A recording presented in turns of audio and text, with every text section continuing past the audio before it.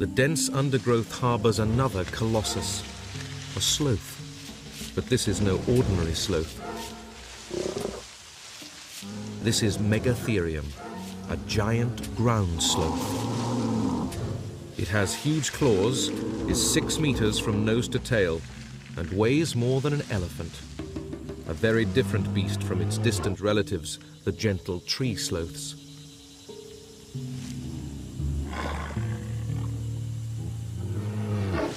The sloth also boasts impressive defenses. Small bones beneath his skin act like chainmail. Adults are virtually indestructible. Half-Tooth wisely gives them a wide berth.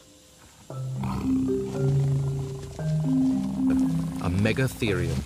They might be herbivores, but they will occasionally go for carrion to supplement their diet. And when they do, nothing gets in their way.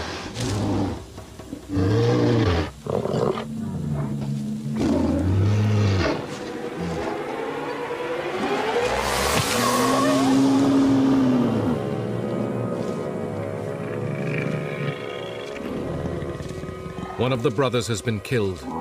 The rest of the Smilodon quickly abandon the kill to the giant.